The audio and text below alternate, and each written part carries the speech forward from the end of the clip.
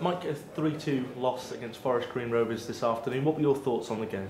It was a bit physical. They held more of the ball than us. I don't know if we're probably going to face some of these kind of things during the league, but I reckon they might be rare to find some of these teams. It was a good test as well because a team from above, just to see how we kind of react and how our shape is when we pass the ball. So it's quite physical, to be fair. And another goal for yourself, you must be happy with that. Oh yeah, definitely. I wanted to end more the pre-season games, and I wanted to score at least one goal today to finish it, and then start the season with some goals as well. So yeah, I was like, as a striker, you always aiming high, you always want to score, no matter what kind of game it is. Should it be a friendly game or a competitive game? So yeah, happy with the goal. And that's 5 goals in 6 games for Wrexham in pre-season, so that's not a bad record to have. No, that's actually one of my best since I'm playing football. So I just hope that God will help me to keep doing it during the season as well, score as most goals as possible. You seem like you're really enjoying your time at Wrexham, even though you've only been here a short time. Oh yes, definitely. Well, the city of Wrexham is calm, but yeah, with the club, obviously a great club.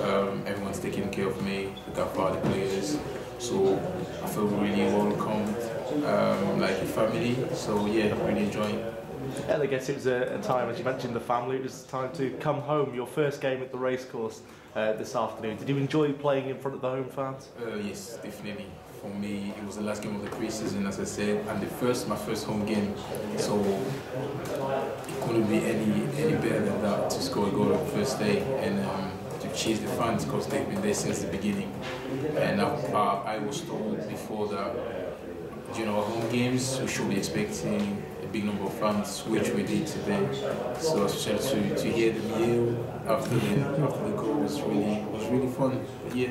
And after you celebrated that goal, it seems in pre-season you always applaud the supporters, so they're clearly quite close to your heart. Oh yes, definitely.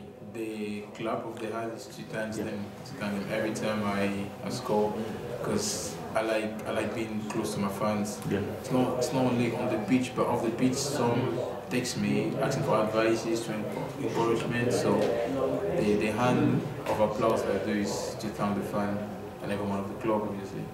And now next week, our first league game against Dover Athletic. Are you looking forward to the season beginning? I've been looking forward to that for more than 1 week now. With the lads, everyone's looking forward to start the season because I've been scoring goals during pre-season, but I want to make them count during the season.